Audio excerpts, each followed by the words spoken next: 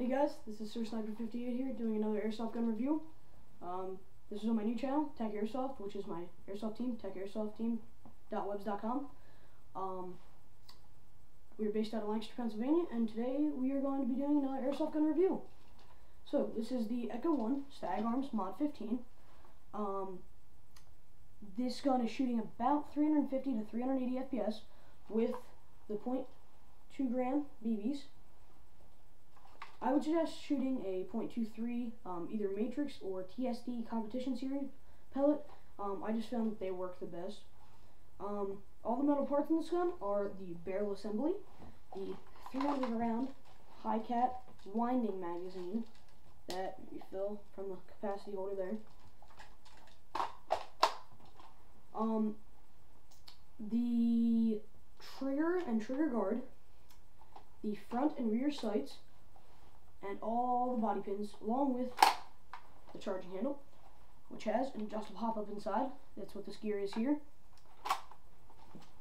Okay, this features a version 2 gearbox, which makes the internals completely upgradable. You can do pretty much whatever to it. I'm going to start doing a lot to mine, actually. This right now is just bone stock. It has a 14mm counterclockwise thread outer barrel.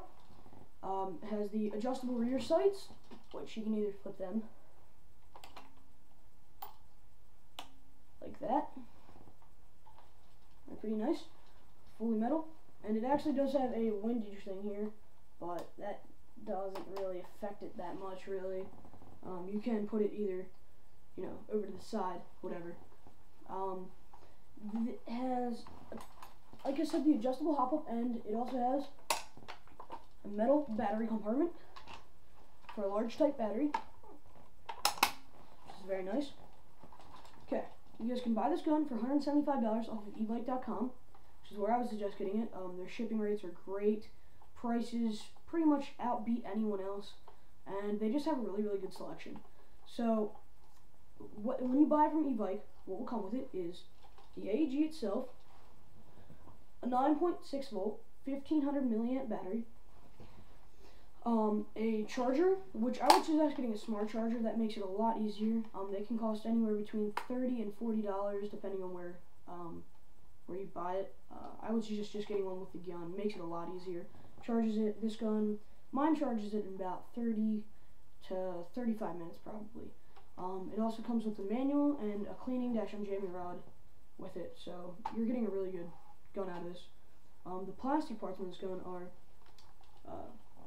the upper and lower receivers, the outside of the stock, but the back, like I said, the actual butt plate is metal, the front foregrip, and the flash hider. That's it. That's all the plastic parts. So most of this gun is metal. This gun is 1001 millimeters long and weighs 3,900 grams, so it's fairly light, but yes, it is very long, which does allow you to make it pretty accurate. Mine right now is effective between 100 and 120 feet, which is really, really nice. That's definitely about what a stock AEG should be running. This gun also, like I said, is fully upgradable. I believe it comes with a 6.03mm or 6.05mm Type or barrel, but I would suggest getting one of the Mad Bull 6.01mm barrels, which is a 590mm inner barrel, and that will cost you about $44.99 on ebike. So that is probably your best bet. Mad Bull would make the, in my opinion, best Type O barrels for AEGs. This gun does not have a 3-burst selector. It is a semi and full auto, which the full auto is shooting about 18 to 20 bullets per second with the 9.6 volt 1500 milliamp battery. So if you would switch to a LiPo battery, it would be shooting probably about 20 to 23-ish, I would guess. I'm also getting an 8mm gearbox, a Sistema motor, a Prometheus spring, I'm probably going to be putting an M130 spring in it, which is going to be making it shoot anywhere between 480, about 480 FPS, with my 8mm gearbox and motor that is easily sustainable. I'm also going to be getting a retractable Echo1 crane stock that has the 2 cheek rests, so it's triangle shaped. I'm going to be running a LiPo battery in it, probably a 2000 milliamp small type. I'm going to have a small to large connector. I'm also getting 2 Weaver rail mounts, and I'm going to be holding an aluminum foregrip here, and probably either a laser or a flashlight attached. The button would be attached to my foregrip.